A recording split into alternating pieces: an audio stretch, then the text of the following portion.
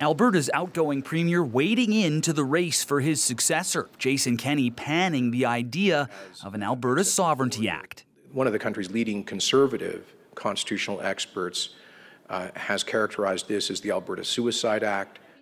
The Sovereignty Act, a key piece of perceived frontrunner Danielle Smith's platform for the UCP leadership. It would essentially allow Alberta's government to ignore any federal law it disagreed with, something Kenney says many experts believe would be unconstitutional. Howard Englund says that the ideas included in the Sovereignty Act are, quotes, to use a technical term from constitutional law, nuttier than a squirrel turd. But in a statement, Smith pushed back, saying the Premier and other experts should reserve their opinion on this legislation until they can actually read it first.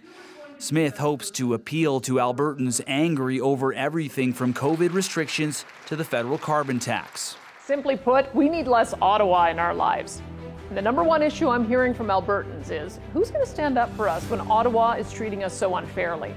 Alberta politicians attacking Ottawa is nothing new, but Smith's Sovereignty Act goes further than some Conservatives are comfortable with, leaving Alberta's United Conservatives anything but.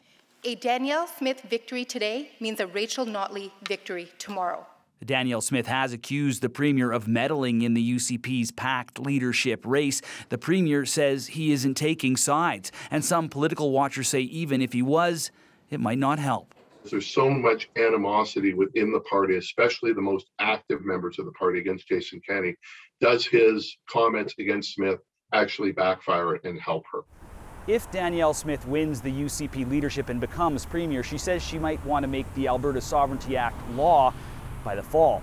The question for Conservatives is what that might mean for the party's fate in the next provincial election in the spring.